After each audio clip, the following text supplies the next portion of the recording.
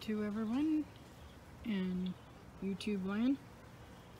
This is Kathy with Living Miracle Homestead. This is my Sunday update. All is well. Looking at where I've been having the chickens in the day and letting them scratch and play and get all the grubs and food that they want is looking good. The compost bin emptied here was a success, and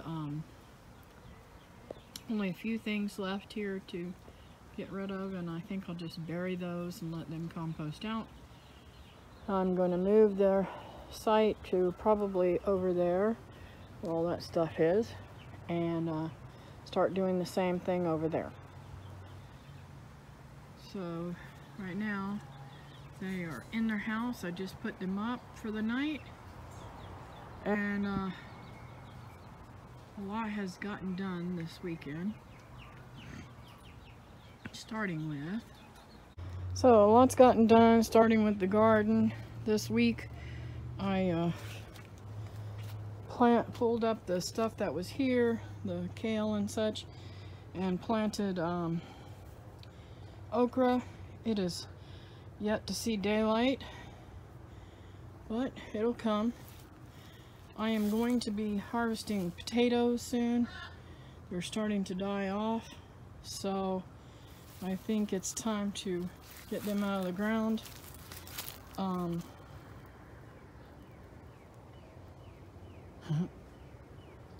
Some of the plants still look really healthy, so maybe I'll just dig out the ones that are yellow and dying off. I don't know. We'll see. But that all needs to be cared for next week. The watermelon back there is getting larger and prettier. That one's just not growing half as fast, but it's looking nice. So I got a lot of work to do this coming week. Hopefully I can feel better today. It was not a good day for me, so I didn't get anything done today. Okay, so this bed is becoming a little overgrown. I need to weed that out a little this coming week also. When I pulled out that radish, I actually put it up here to dry out. And yeah, I gotta clean that out. This bed is looking really super good.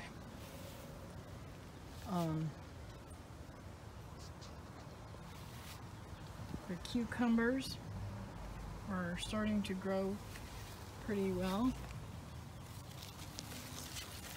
And starting to get close enough. Yep, that can go on the trellis. So, let's see about this one. Yep. It'll get there soon. The beans, looks like they've got some little blooms. I don't know if you've seen that. Little blooms on them.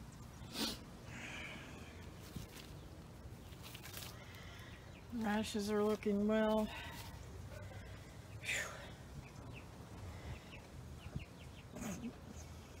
For some reason, I'm not seeing any tomatoes that I grew in here.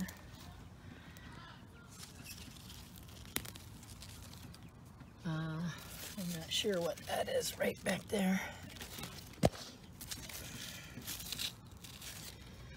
But it is what it is.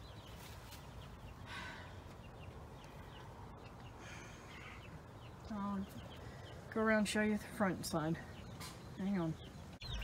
So the chicks are getting bigger, and Nora, which I think is Norman, not really sure yet, might be Nora. Anyways, she or he is protecting them. They stay close to her, but I'm concerned because I got the quail in here too, and they're all huddled up in one side.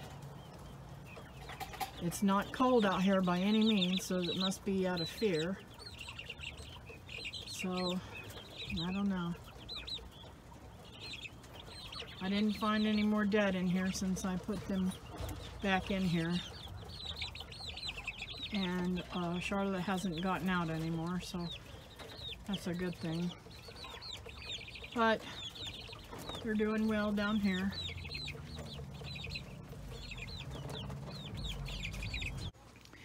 Yesterday's video showed what we were doing out here, and everything is looking really, really good out here. These are almost to the road, all of them. And I want to plant something down through here. And it was going to be these guys,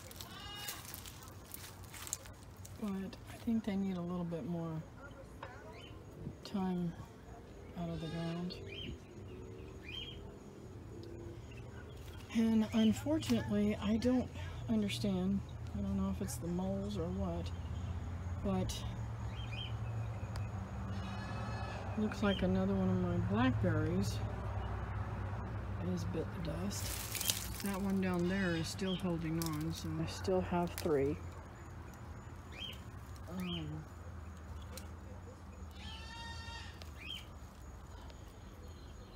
We'll see.